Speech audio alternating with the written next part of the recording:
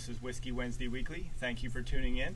Season 2, Episode 2, or if you call it Episode 11 of the whole season. Yeah. You may recognize this young lady here next to me. Her name is Tammy Striler. She was Episode 2. Tammy and I had the pleasure to shoot the video together, and she actually had mentioned that she would possibly interview me. So because she has her own podcast, I think it's Pour Your Ed Out, right? Mm-hmm. She decided that with her little bit of experience that she's doing, and she's killing it right now with her podcast, that she had no problem asking me the questions. So I know a lot of people have asked me on camera and behind the scenes to do my own video just to get a little bit of understanding who I am. So we're going to do it a little bit different. If you didn't notice, she's on the typical side. I'm on the interviewer's side. I'm a little nervous, but got this. We'll let it flow. We'll let it flow. So anyway, thank you so much for agreeing to do it. It's certainly, it's weird. I was talking to her, before we started, and I was like, I feel weird. Like, I feel how under pressure the guys who were getting interviewed were. You know, it's now easy you know. to be now you know what they're the one feeling. Delivering the questions, when I thought that was the hard part. But actually knowing, where's this going to go? What are we going to talk about? So, again, thank you so much, and thank you for tuning in. So tonight, I will have the Moscow Mule, use Jack, and she's just going to be doing a little bit of Jack Daniels and bubbly water, right? Nice, yeah. Yes. Watermelon, I believe it is, or cherry, excuse me. And then a friend of mine said that we're actually going to be using unsalted crackers in between our shots, just kind of to kill the taste in between. The whole thing, I mean, we do that with wine, but I had never thought about it for whiskey to and someone change had the palate. that. So I was like, cool, I'll put them on there because that might help our palate in between shots. Because as we always do, we do quite a few.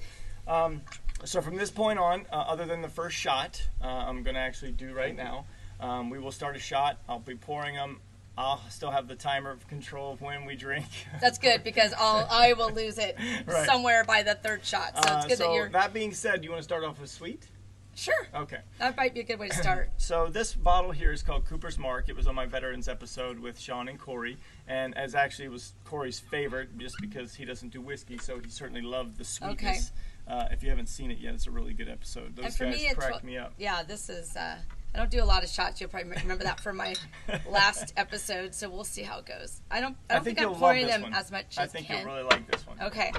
So you haven't had this, right? I don't know if I've had this one. And I'm going to try to give a little bit more hint on the whiskeys. Obviously, I'm not a connoisseur. I'm not going to give you the oak and all that stuff. That's not what this show's about. It's about drinking and having fun. It does smell really sweet and kind of smooth. Yeah, you're going to love it. Here we go. All right. That is really good. I told you it would be. I have to say, I like it. Yeah. So I'm setting the timer now for the next shot, which is a few minutes away. That was a little bit quick. Do I get my little palate? Of course. Yes. Yeah, okay, there we go. Now, I will say the good thing about that whiskey is it's not as strong either. Yeah. So it's a good starter. What's the alcohol? It's 70 proof, so it's 35% alcohol. Okay. But it's really good, huh? And if you remember, that was really good. It's so funny, guys, because funny enough, and I'm not going to take the show. She's going to start right now. But what's funny is, if you remember her episode 2, you got to watch it if you haven't. She doesn't do whiskey, but now I think it's been about 2 months. I know. She's somehow converted into whiskey. I know. I kind of like it. She's like, I'm into it now. Her husband loves it, and he supports it. So we'll see how it goes. Okay, Tammy. Well, take over. It's your shot. Your show. This is exciting. First of all, look at this beautiful setting that we're in. Come on. What you have built here, Ken, is for your family, and you and Mila have built this amazing place. And what I love about this podcast is that you get to really know people, and at surface level you just see all that you built, but it wasn't easy to get to here. And that's for sure. I don't know your whole story, but I know a lot of it. I know little bits and pieces, kind of like with me, where you knew little bits and pieces and kind of filling in those gaps. The deeper gaps, deeper, going a little bit deeper. And I think people can get so much out of your story on, just it wasn't easy, and things were not handed to you on a silver platter growing up, and how you kind of persevered and got to this place with your family, and it's amazing. What you have done. Thank you. I'm always impressed.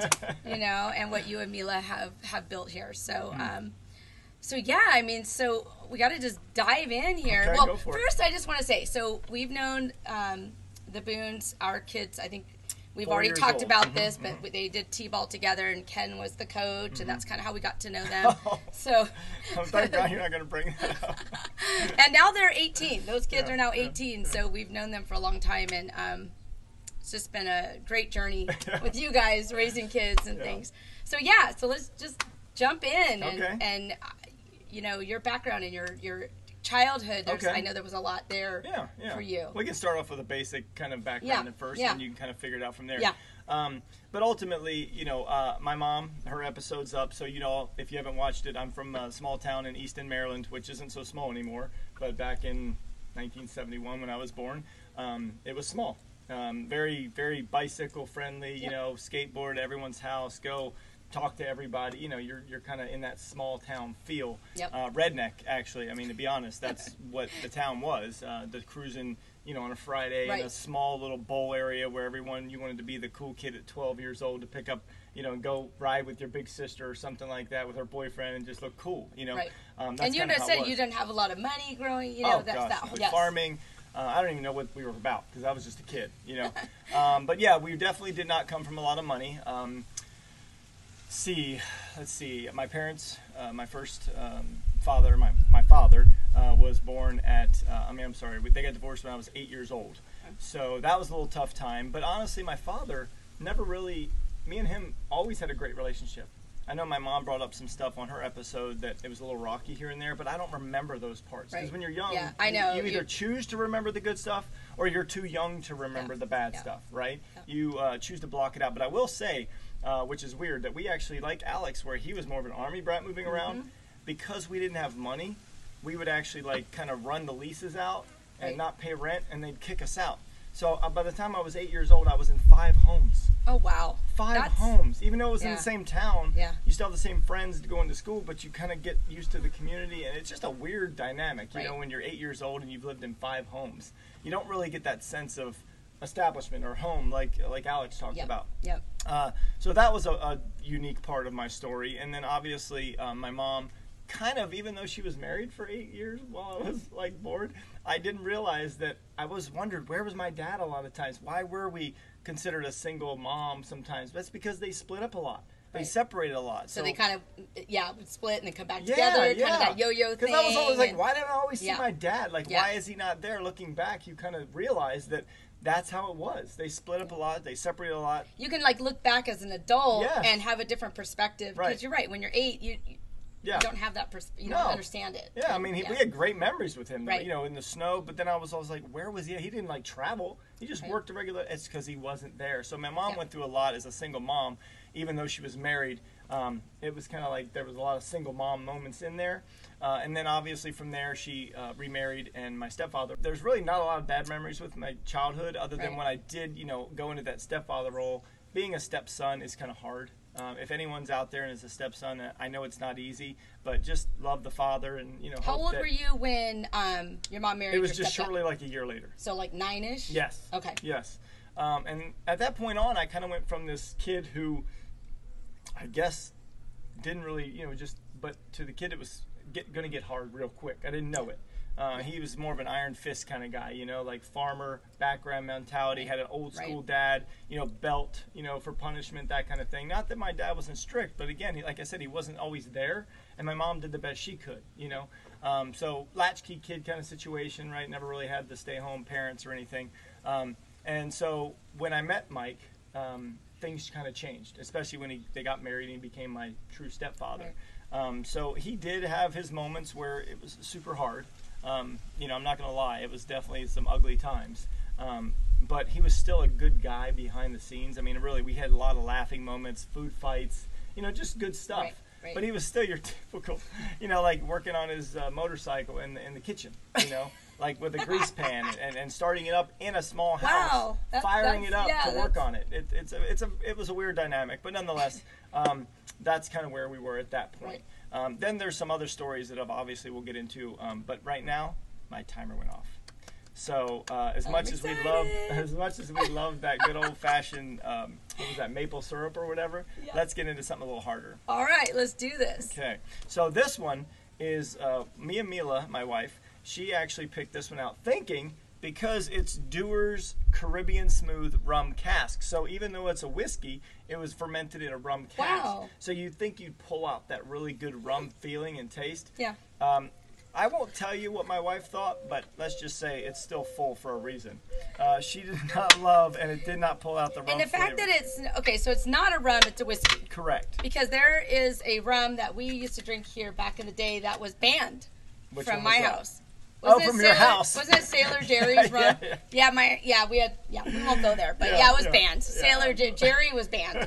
That is 100% true.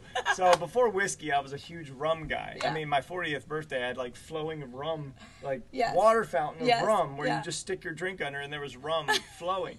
That's how big I was into rum. And yes, Sailor Jerry, because it was 100 proof. Yeah. And I think we drank it like it was normal. Probably. And that sounds like us. It was just a bad time. Yeah, it was good times, but it was also It was really like, fun until it wasn't, and then it was like banned. We I'm went like, hard there for a while. Yeah.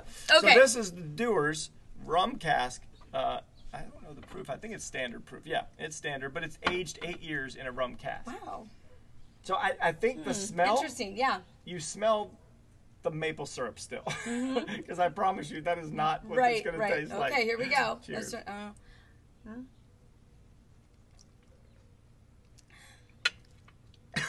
Woo!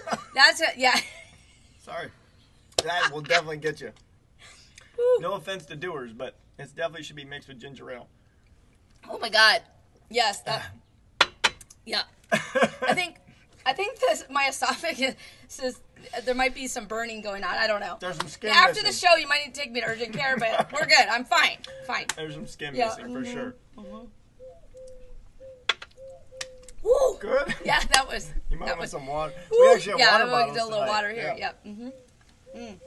It is a Saturday. We're filming this on Oh, Saturday. yeah, it's a Saturday, so I was we're like, not this really is perfect. worried about water, but it's probably a good idea because we haven't had dinner yet either. Correct. Yeah. So go Okay, for so I it. did my palate. Yeah, me too. It was Yeah, good. perfect. It does help. Yeah. I think it does because I could definitely distinguish the flavors. And it also just absorbed that flavor, which is a good thing. I don't want that That's in my good that mouth we're too eating, long. so even just a cracker. Yeah. So we left off, you're about, what, 9, 10? Somewhere in there, yeah. Stepdad. Yep. At what point, how old were you when your sister was born? I was 12. Your stepdad. I was Okay, 12. so 12. Yeah, so All I right. had a baby sister. Yep. And what's interesting is I actually, unlike most people, in a small town back then, you could work, not legally so much, but you could go out and someone would hire you for... That was the good old days. Yeah. There weren't all these, like... Yeah, like work permits. Child safety laws. Exactly, you know what I mean? You right. could just go do your thing, you know? Yeah, so the story I have is my mom told me when I was a little guy, I always wanted the best clothes and all that stuff. Just because, you're in school, there's pressure, right? So she's like, I don't know if you guys know, but Dollar General is like shopping at Dollar Tree, except with jeans and shoes. Okay, so when I grew up, like that was what I was getting. And so I wanted Jordans and all the nicer stuff. And even then, like I said, this is 70, probably 81 now, 82. Yeah. I'm like, I don't want that because I know what that brings in school.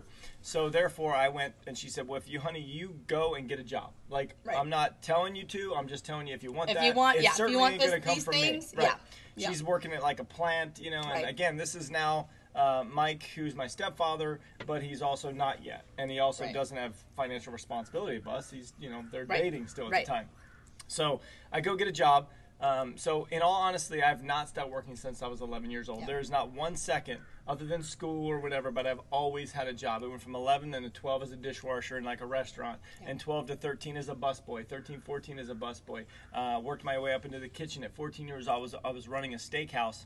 At 14 years old, I was running a full-on grill. Like, we're talking steaks, potatoes. Like, wait, so were you that when you say run it, was it like I wasn't the manager. You were the manager. I was the I wasn't the manager. But you were. I was the guy though. The guy. Like they're like, you come in at 5. You're running awesome. the dinner shift till 14. 9. I was throwing the grill around. Now I know that we don't talk about it, but the Strilers do come over and I cook. I mean that's just the thing. It's not that I don't like to cook. I love to cook. That's the whole thing. It kind of started a passion in me. Right. I loved the speed, the heat. I loved it. It didn't matter how hot it was. I went to the hospital. I still have a scar today from a hot potato pan it was like a steakhouse. So you had it was a Golden Corral. which I think still around some places. But it's a big, just maybe East Coast medium thing. rare ribeye, Yeah. potatoes, the whole, big meal, sit down and have it. And I was 14 years old. I can't believe, the owner, I got this 14-year-old.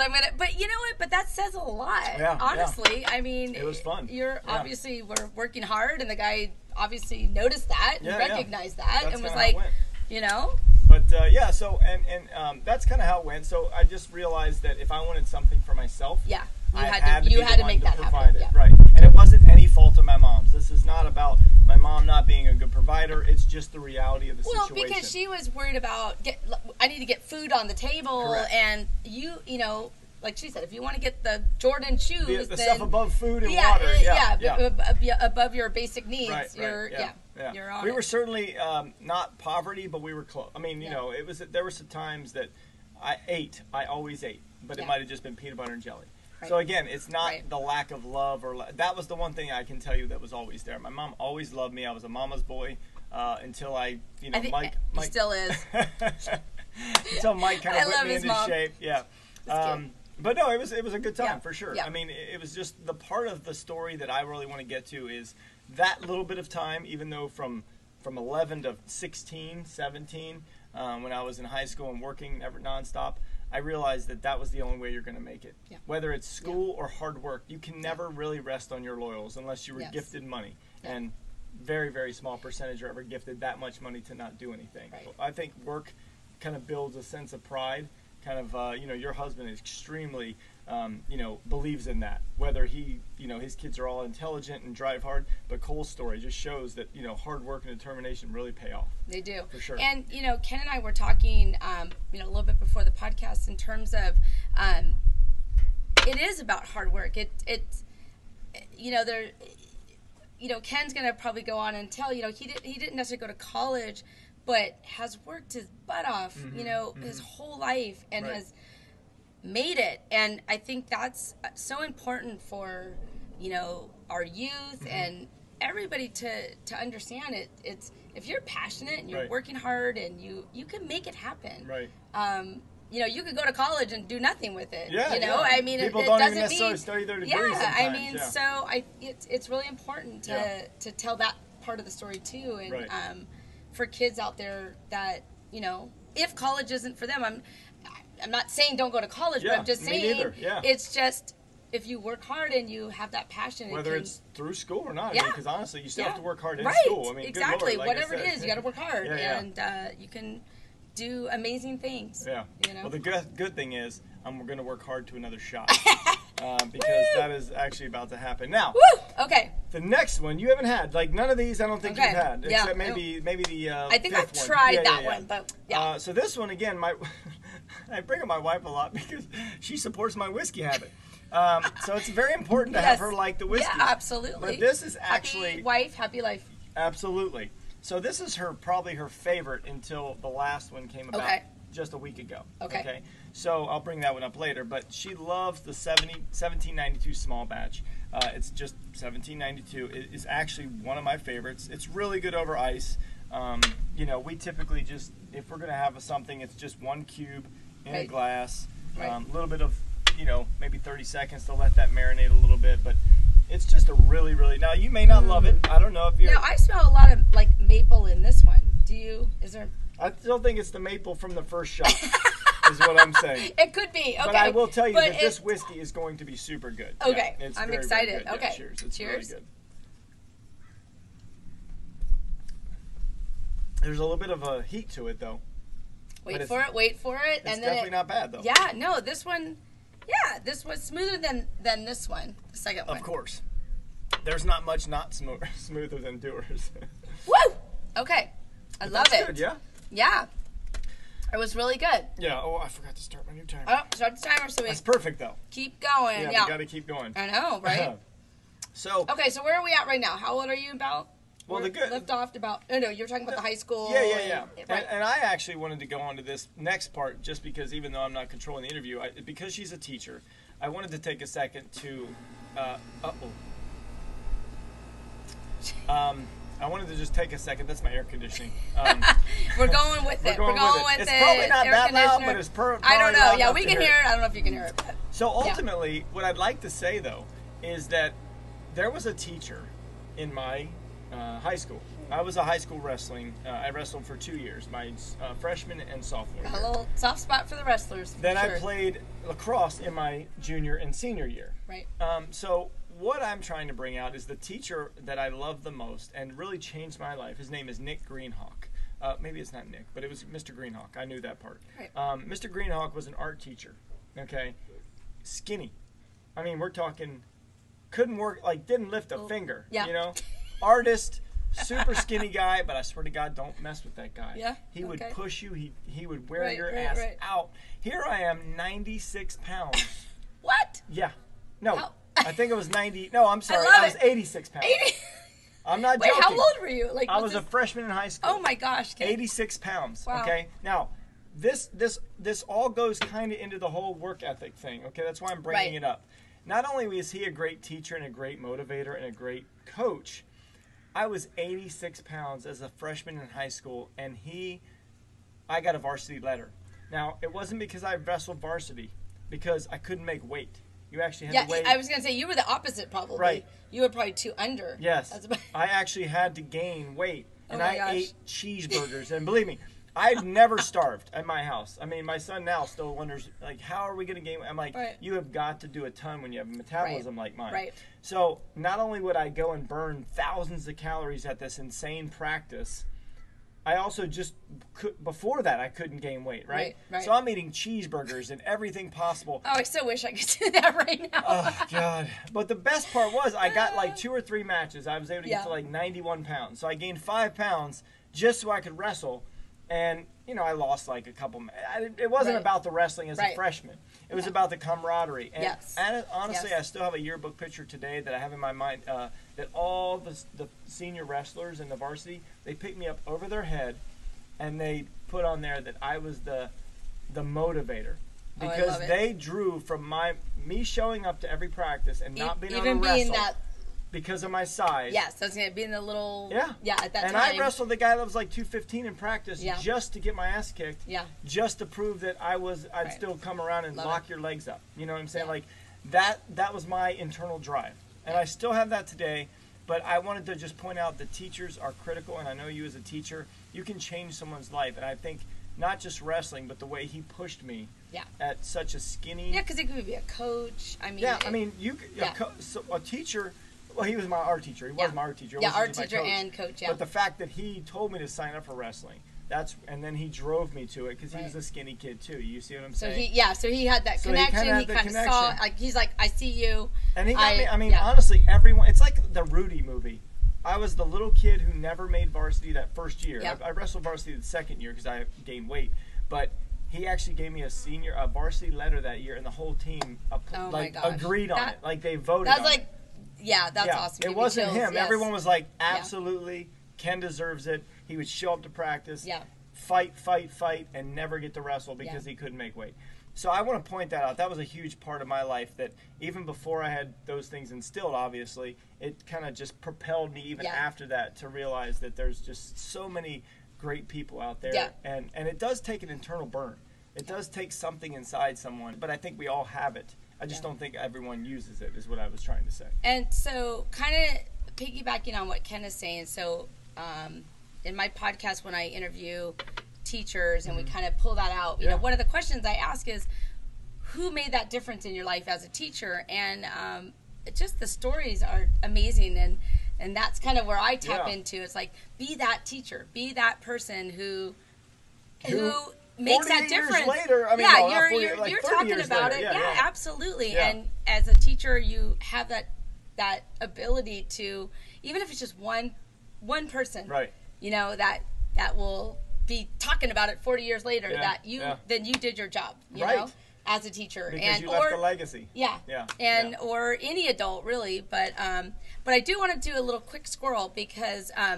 So little squirrel, So my family, of course, are wrestlers, and you know, my dad and my brother, and then 2 of my sons have also wrestled. So And I think you got into it with Cole about them how we'd wrestle. And everyone was probably like, he was like 15 or 16. Why are you wrestling a grown man? It was just he was like 12. It was.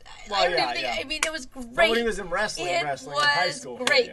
Before he got into high school wrestling. You guys started at like 12, and then with Cole, it was great. It was fun. I loved it. Yeah. It was and so did good. Cole. Like I said, he kind of got off on her, else he would have challenged me. Yeah. That was his personality, and that's why I kind of relate to Cole a little bit because he has that. He had that same kind of determination, challenge people and just be like, I know. I'll kick your ass, even though I'm really not going to. Exactly. I always loved it. No possible way. I'd always be like, all right, you guys do your wrestling thing. I'm going to go over here and whatever. Have a glass of wine or something. Yeah, but that's great, Ken. That's a good story. And there are so many stories. I mean, I feel like, now that I'm on the spot, there's certain ones you just aren't getting to or whatever. But, I will say, in a small town, I feel like my relationships were critical. I truly had a handful of great friends, and I'll name them, but I don't want to leave anyone out. So Maddie Tall, Kenny Knopp, Chris Bailiff, Cecil Bischoff. Are you still in touch with these people right now? Blooders. Yeah, I love it. I mean, we call them, we chat, we check in, love it. We were the kind of kids that you would just go skateboard, and we'd stay the night. We'd tell our parents we're going somewhere, and we'd stay like just under some skate ramps. I'm like, we weren't causing trouble. The good old days. We weren't causing trouble. Right. We were just like, we just want to stay and be our own people. You know what I'm saying? And before I get into the next story, speaking of being your own person, I think we need another shot. Sounds good to me. Doesn't it seem like it goes fast? God, it does. It really does. It really goes fast. And the good thing about the timer on the shots is that it keeps me accountable to I'm glad my that time. you do the timer because I would just keep talking. And, she would squirrel off. I would squirrel. Yeah. Okay. All right. Now, what do we got? I have no idea what this one is. I mean, obviously, it's called larceny. I've just picked it up today. Okay. I've not. I've seen it. I'm a part of like a Facebook group, whiskey people, right. and I've seen people just go, trying this tonight. Okay. I saw it. Looked good. It's I'm strong. in. It's 92 proof, so it's on the little bit higher side. And just what I needed. And again, it's from Kentucky, so I'm a big bourbon fan. If anyone hasn't realized, just tell me when to stop. Okay. It's like the pepper at the restaurants where you're like, how much pepper do you want? And I'm always like, Okay, here we go. Man, it smells good. I mean, how long can you go with bourbon from Kentucky? I don't know. I don't think you can go wrong. That was good to me. Woo! I mean, that has a kick. That's good, though. Actually, but it tastes that's good. Yeah, pretty you're just smooth. saying it's got a kick. Yeah. I know you guys are noticing. I can't do the whole shot at once. Yeah. But what I like to do is the first taste. Yeah, you like to taste it. I like to taste it. Yeah. So that's my, That's her claim to fame. That's my claim to fame. I don't know. That just means I can't do a full shot. Right. Okay, here we go. Okay. All right. Yeah. That was pretty good. Good. Yeah. Good. So I do want to get into one story. Oh, I got to start it again. Yeah, start your timer. Now, even though Tammy's controlling the interview, I just want you to know that we've kind of prepped this, so she kind of knows where we're going to go a little bit with it. But there are certain memories that I told her I want to bring up. So if they come up to me, I really want to bring up because they made a difference in my life. So I mentioned Mike, my stepfather, was a little hard. But there was this one time when hardness was important. I went out with some kids, 16, 7. No, I think I was 15 or 16.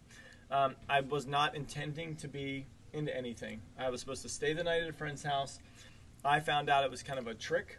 They told them, I didn't know this, but they told them we were going to stay at my house. Oh, and then and I didn't know that, so now we're wandering the streets. Yeah, but I wasn't a part of it. Right. Until we went out and they said, oh, no, we're going to stay out all night and just walk the streets. Again, small town, streets aren't dangerous or anything, but they just didn't want to go anywhere.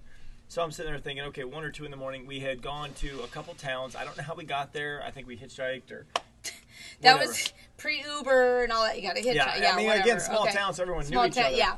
It wasn't like we hitchhiked with some stranger, but we would go and swim in other people's pools. Just ransack their pools. No damage, just hot. Let's jump in a pool. We went on one person's boat and didn't go out in the water, but we went through that and got some food and don't know whose boat that was today. It may have been someone's they knew. I just don't know it. Then we go back into town and I find out they want to sleep. We had no place to stay.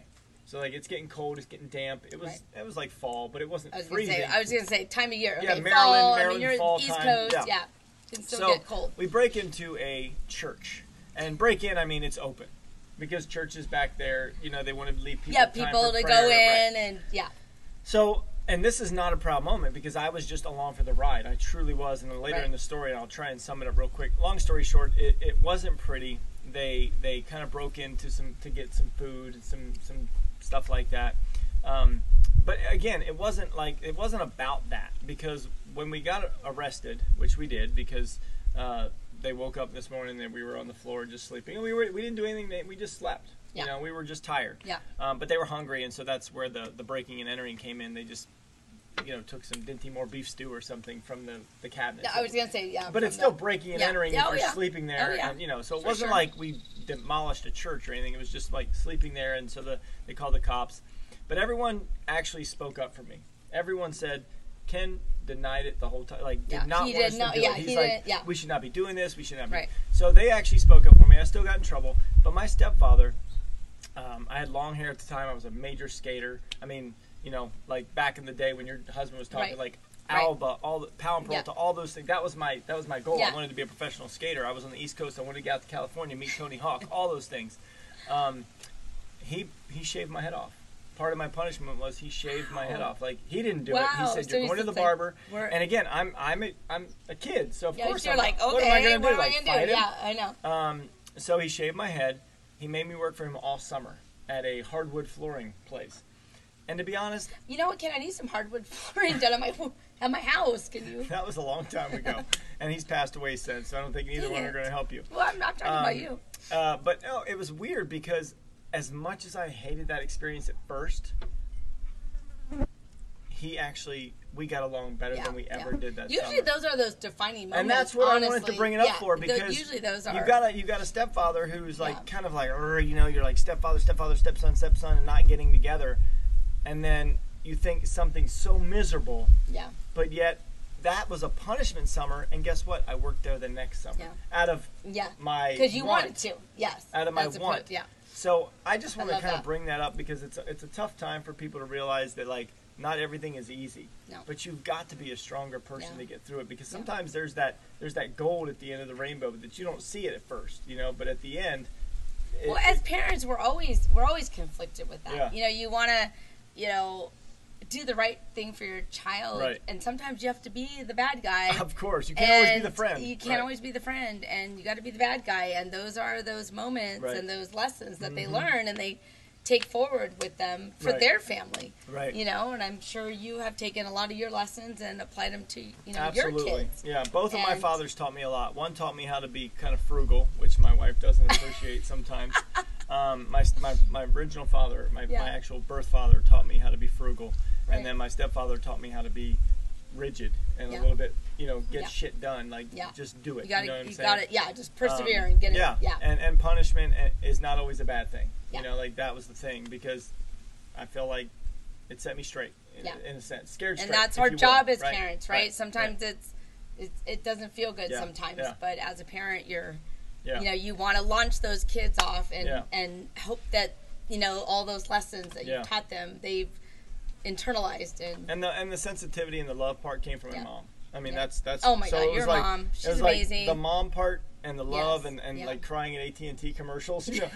Like, I'm just saying, like, when you're super sensitive and you're like just sitting back and you're like, why am I like welling up over a stupid mother and father, you know, or some kind of commercial, you know? You get that sense. I love it. That's my mom.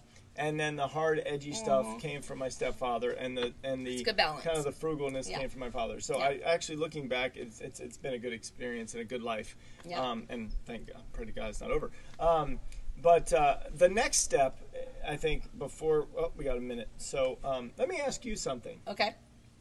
So you brought up your father in your episode, and again, this isn't reverse roles. I just have a minute, and I'm don't want to start a new story. Yeah.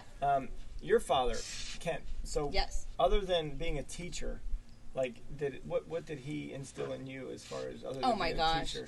Oh my gosh! You only got a minute. Amazing man. I know. In a minute. Just kidding.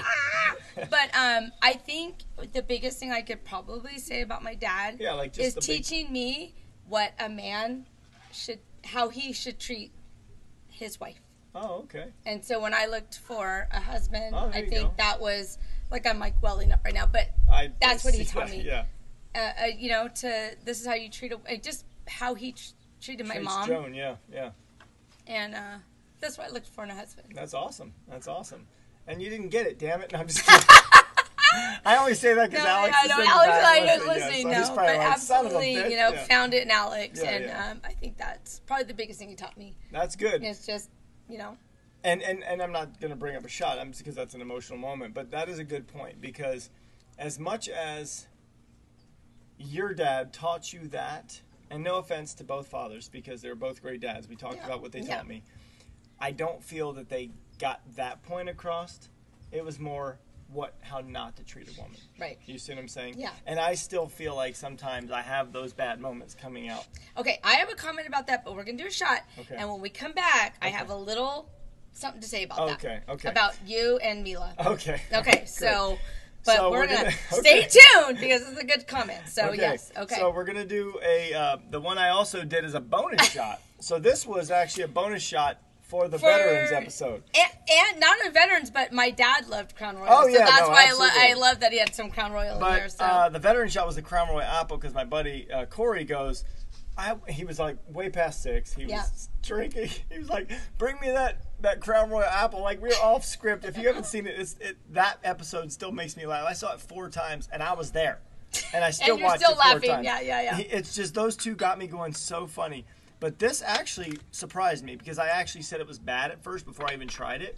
Only because I thought apple. I'm not a huge apple guy. Oh, but I swear to God, it was very, very good. Yeah, it was. I don't know. Sweet. See, this would be the kind I would drink. And what's funny is in that episode there was straight Crown, and I brought your father up. Yeah. And I said that the regular Crown was surprisingly good. Yeah. Now I know why Kent drank it. I know, right? That's the, smooth.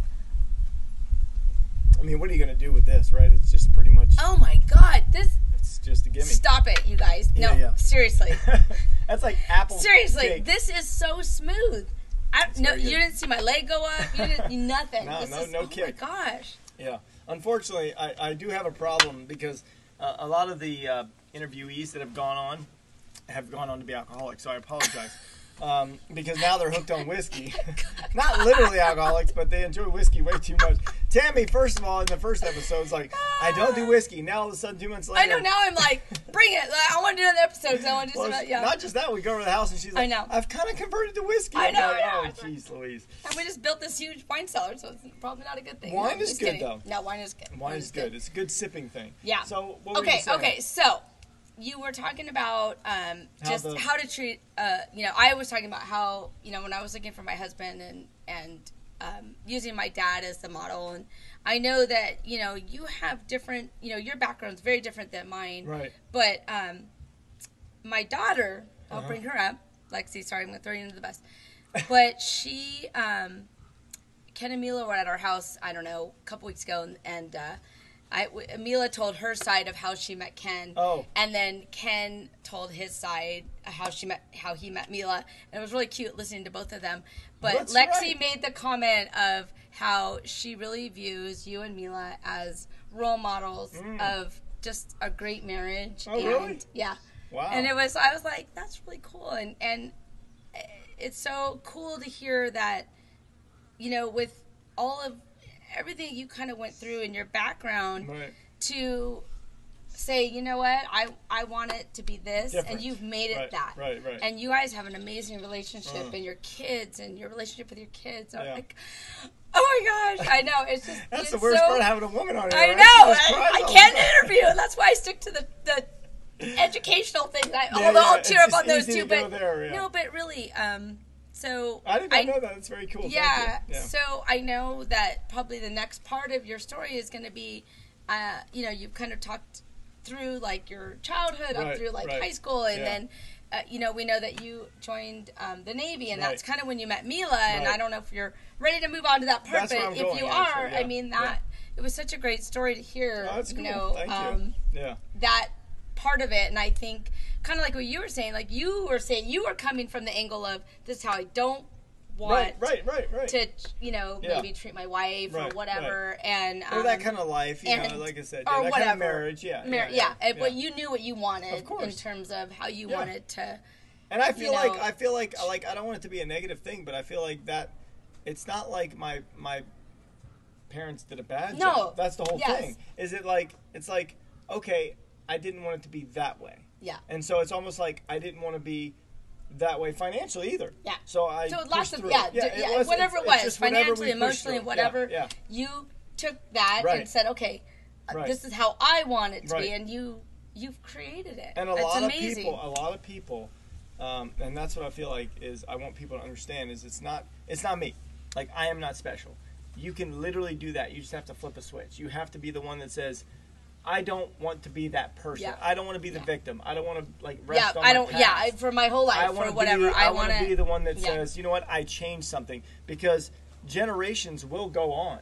Yeah. And if you don't keep that stuff working Absolutely. out, then it'll kind of fade out, right? So it could change because you don't keep instilling that. Yeah, because you always hear that. You'll hear that where, Right. Somebody who maybe treats somebody a certain way, Right. they were treated that way as a child, and I think your story is just so amazing to me that you really made that like, no, this is how I am gonna. That's proceed, and you've done it. You've succeeded. I haven't arrived, but until I arrive at the pearly gates. But okay. On my pearly gates, you arrived, and you have done an amazing job, and I get to benefit from your later life and all the great things you've done. I know, and she's your always kids. like, hey, let's go swimming. Love your kids. Yeah. I know your pool. Let's have a good time. Yeah. Yep. It's always one of the two things. You want to know someone who owns a boat and a pool because you don't have to pay for either one. So of all of my close friends, right. Every one of them owns a pool except for me. But I have the wine cellar, so we all Absolutely, got something to contribute. And I've used not only have I had your parties in your wine cellar and drank your wine cellar, I've also had now 3 episodes. Yeah. So thank you so much. I know, right? It's good stuff. Yeah. Thank you so much for that. But I was going to bring up something during that part, but I do want to hit on. You brought up the Navy. Yes. So. Yeah, here's what I want to know. I know you were in the Navy. Yeah. But how did you come to that? Okay, where were you did not watch the veterans episode. Oh, dang it. Okay, it's fine. I have watched a lot of them, but I don't think I watched them. But she was actually quoting but maybe them somebody else hasn't and they want to hear. So let's recap. You were quoting them in the pool. Yes. Other episodes. Yes, so I have watched most of them. But you have got to watch that one for the comedy. Yes. Okay. I'm gonna watch that one too. Is like that one's hilarious. Yeah. Okay. And someone actually messaged me and just said you draw so well off those two guys. It was the best episode, and they don't even know those guys. As soon as I get home, I'm watching that one. Yes. Yeah. But so long story short is the same stepfather that I brought up the whole time, and the one with the hard effort. Yeah. So we're sitting there and we had good times. I mean, that's what I'm saying. We would.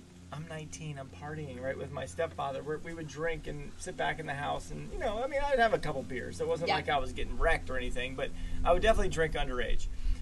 So one night we got drunk together, and with my buddy Kenny Knopp, and we're sitting there, and that night.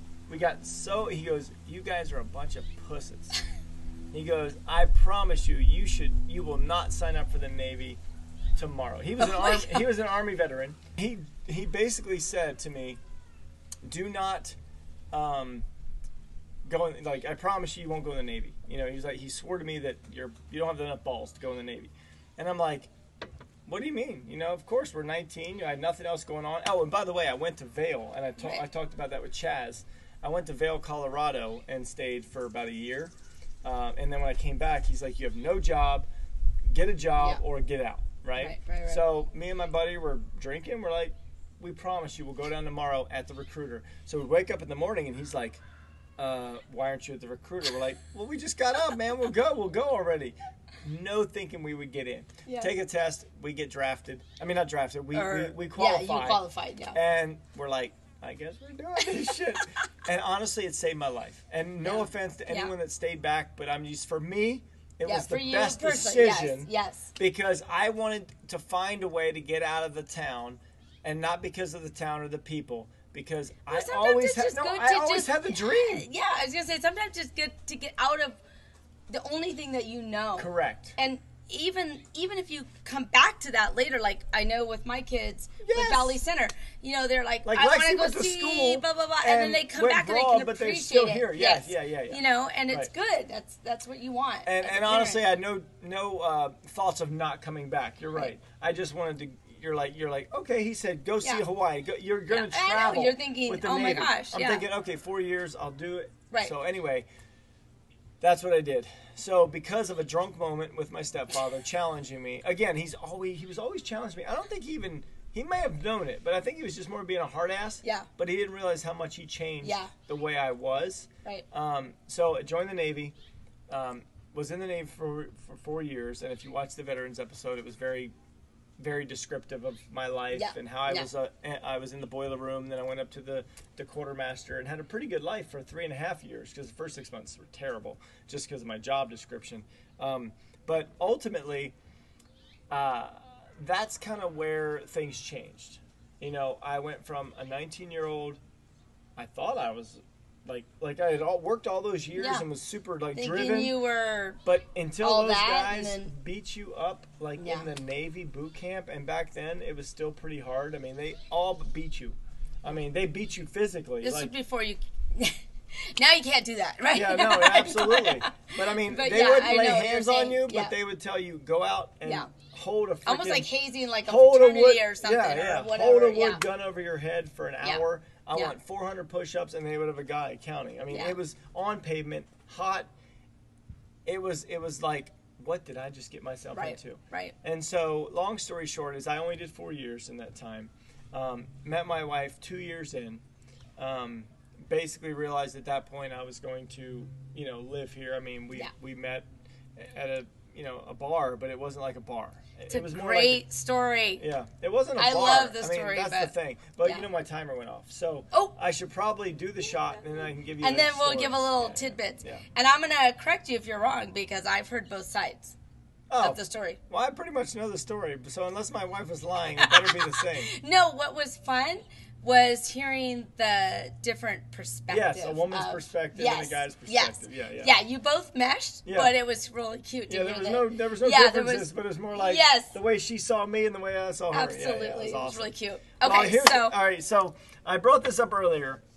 I swear, I don't realize that my wife likes whiskey as much as she does. She loves whiskey. And it's not like she doesn't drink it all the time, but my point is, it's just like she really does appreciate the different flavors. She actually...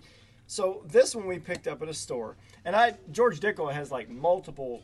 Is it Dickel? Dickel. That's it. Okay. Dickel. It's an interesting name. I mean, like Dickel. I know. Okay. I know. I'm not. I mean, I'm just saying, it's just kind of fun. So what's interesting? It's kind of fun. So we are on the 6th shot. Yes, so Dickel just sounds funny to me right now. I don't know. It's just funny. So George Dickel actually has many different styles of whiskey, and to be honest, this is an affordable 8-year sour mash. Okay. So what does that mean, sour mash?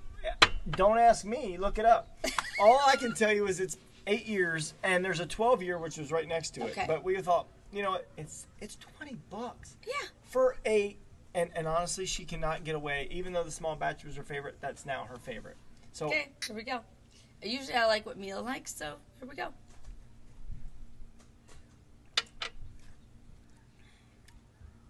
Now, do you taste the difference in all these whiskeys? I actually can, which is amazing because, like we've said, I'm not a huge whiskey person, and it took me a long time to taste the difference in wines, which is what I'm more into. Yeah. But you and your husband wrote a book. Yeah. So once you do, you taste those difference, you got it. But I have to say, I'm starting to get the whiskey So vibe, after you finish that one, let me ask you something. Okay.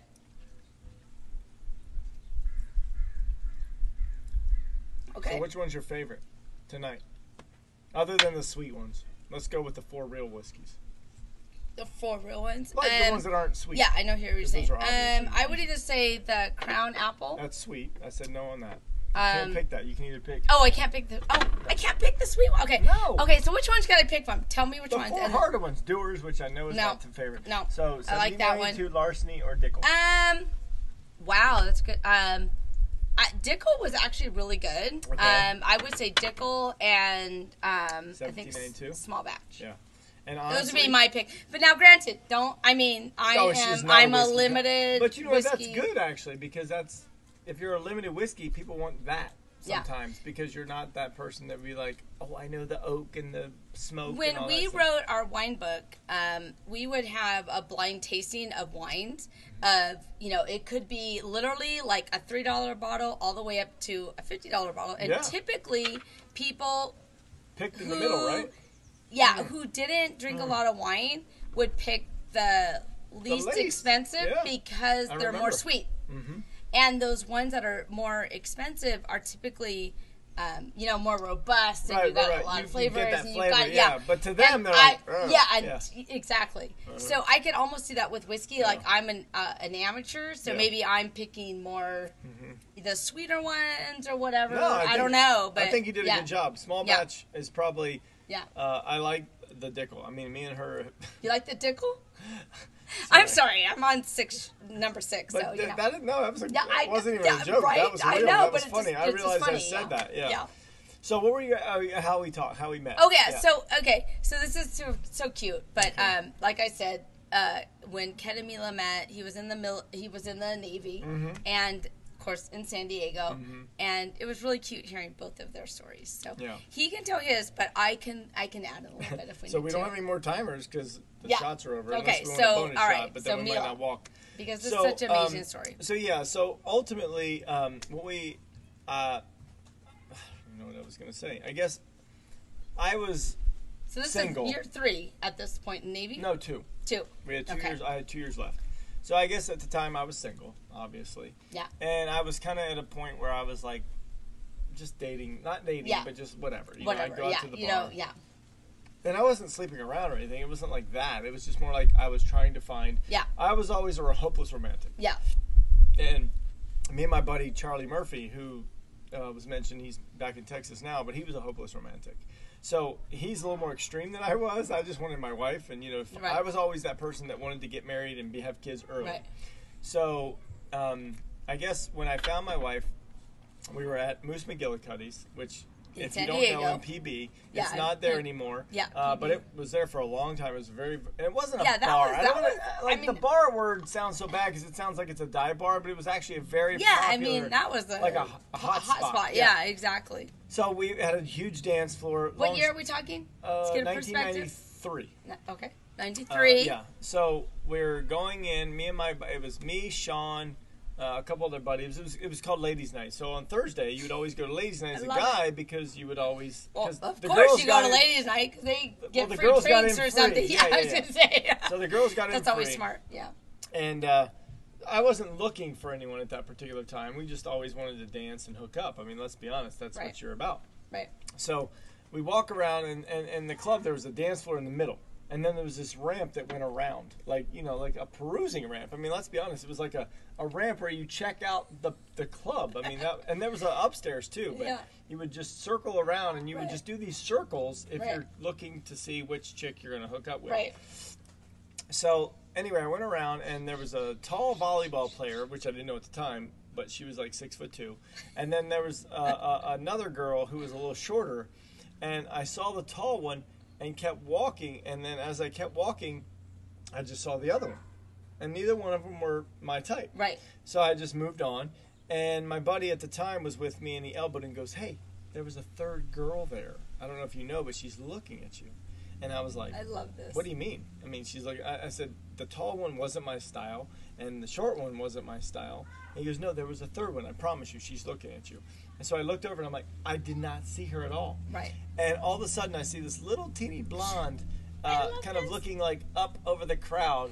And I made eye contact with her, and I looked at her, and I was like, I did not see her. I swear to God, I did not see her. Only because the tall one, as I was looking at her like, holy shit, I kind of moved on to the other one. Mila was in the middle. Right. So I went from tall to the third one. Right. And neither one were my style. So anyway, I was like, oh, she's cute. So then I progressed to basically, kind of give her the eye signals. I was pretty good at that. That's what she said. She said you guys made the eye contact across the dance floor or whatever. No, it was a good 30 or 40 feet easy. Yeah. So I looked at her and I'm like, I gave her the old, hey, meet me over there at the bar. So I kind of, walk over.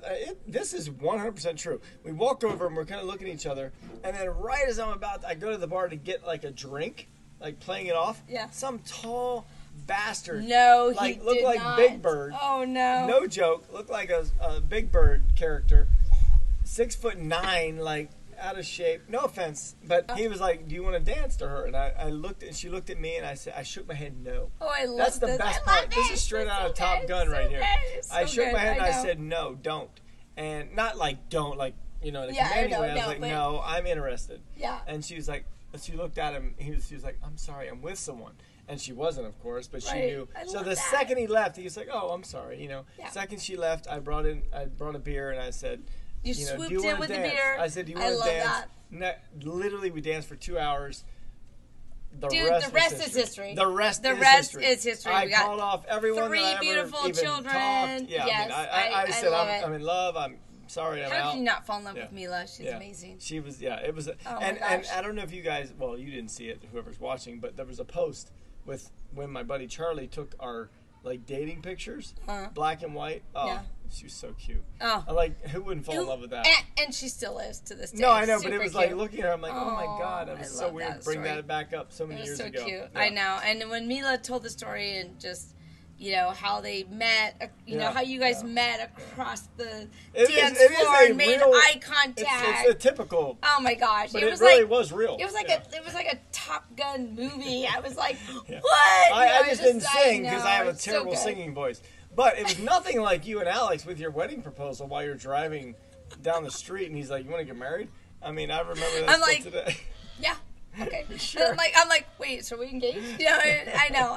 Yeah. There's so many great engagement stories. I'm so glad that Kent instilled that in you. You said you were looking for that in a husband. No, my dad did not have a big engagement story. It was like, okay, I don't want to say, Mom, if you're listening, I'm sorry, but it was more like, she's pregnant, we need to get married. You know what I mean? All right. Yeah. Is that with you or? No, with my brother. Kent was older. That's right.